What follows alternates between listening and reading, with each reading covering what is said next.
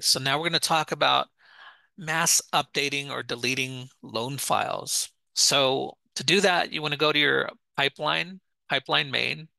Once you're on this screen, well, first of all, you want to kind of determine which loan files you want to either mass update or delete. If they're already on your screen here, then you can do that. Or you do a search to figure out which ones you want to mass update, right? Maybe there's all the loan files that you have that are a certain loan program, you want to shift them to a different loan program. So you can filter out here, right? Let's say, okay, I just want to change all my fix and flip loan programs to something else, right? I would hit that search for that filter, and now it's showing me here all my fix and flip loan programs. All right.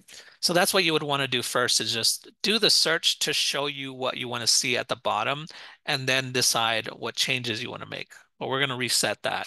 So what we're going to do here is just kind of show you if we already have our search criteria filled out and it's all filtered here already. And let's just say we wanted to delete one of these items. We can, let's say we want to delete this one right here, number 3, right? We are going to scroll down a little bit so we can see that bottom scroll bar right here. And we're going to scroll that all the way to the right. And this column where it says all, where we can select that one loan file. And that's the one that we want to delete. And then we can click on the button right above here. So this is the mass update button. You can see here, you have all these options. You can choose to deactivate the file, which is the equivalent of deleting a loan file. Nothing truly gets deleted from the system. The loan files don't truly get deleted completely out of the system. They just go into deactivated status, which means it removes it from your active files so you can't see it. But in case you ever need to recover it, you have the ability to recover it. It's going to be located there. So you can deactivate files, you can update status, you can do a bulk update of statuses, you can add a substatus, and you can do this by multi-selecting multiple loan files or all the loan files that are displayed on the filter here. Like you can do all of these either to one file or multiple files, right? So you can update status, add substatus, update branch, update broker, update loan officer, update the branch loan officer and broker, assign employees, remove assigned employees, email a document, and update the loan program. So, if you just wanted to delete this one loan file, you would just click on deactivate.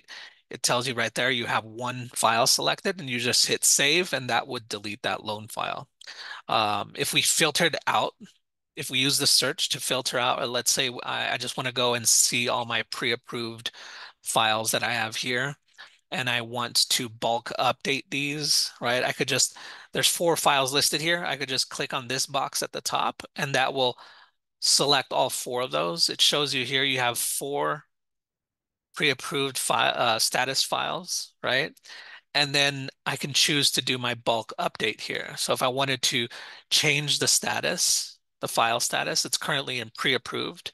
Let's say I wanted to move these into processing or a different, let's say I wanted to move these to in processing, right? I could just select in processing and then hit the save button. And I see in processing, now there are 4 additional. The 4 moved from pre-approved and they got moved into processing. So if I click on this, now these loan files are located there. All right.